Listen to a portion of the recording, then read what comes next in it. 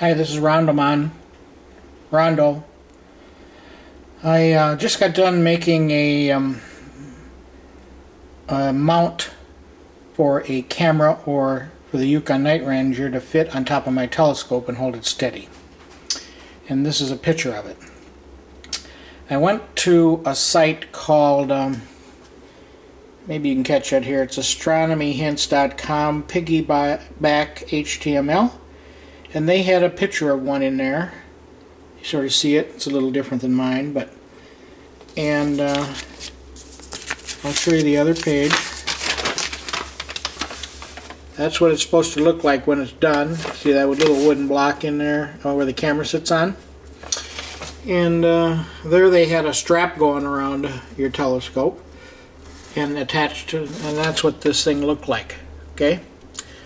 Well, my neighbor couldn't cut that fancy thing cut on the wood, a 2x4. So mine looks similar, but like this. It's sort of cut square. Okay, he cut it a little high, but it works. And I put some brackets on the end, little corner L-shaped brackets. You can see one here. And I have the bolt running up through the bottom.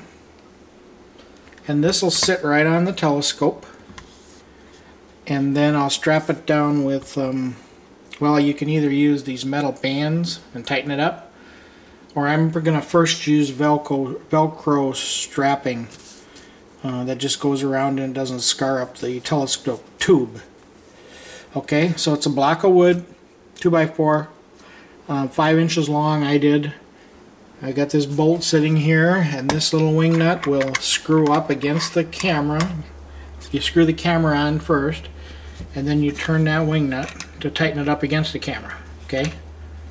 And that's how that's going to work. Or it's how it's supposed to work. There's a side view of it. And I also put rubber, little strips of rubber on everything that could touch the telescope tube, you see? And the rubber is thin. You can get it from anywhere. I happen to use an old boot, one of my wife's boots, and I'm sure that she wouldn't mind if she knew about it. But anyway, just cut a little off the top of it. She could still use it. The zipper may not work quite right, but anyway, I'll show you a picture of this when I have the Yukon mounted on top, okay?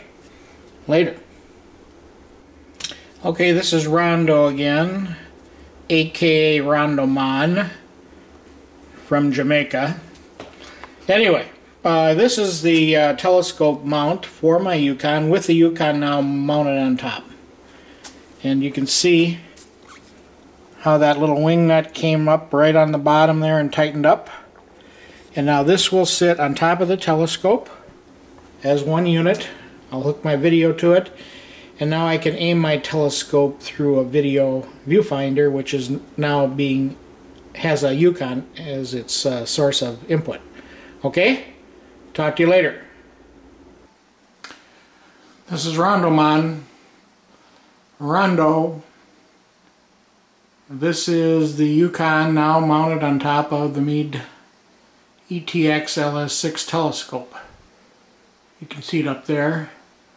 And the infrared illuminator is still covered. So you just have the eyeball looking out in the lens. And I'll take it around the side here so you can see how it's mounted. I've got that block up on the top there. I'm using Velcro strapping here. And it's got it snug down pretty good. And you can see the little wing nut that's clamped up onto the Yukon. Now I may have to adjust it up or down a little because the Yukon doesn't sit straight. It sits at a little angle. I don't know if you can see that. It's looking up a little. Anyway,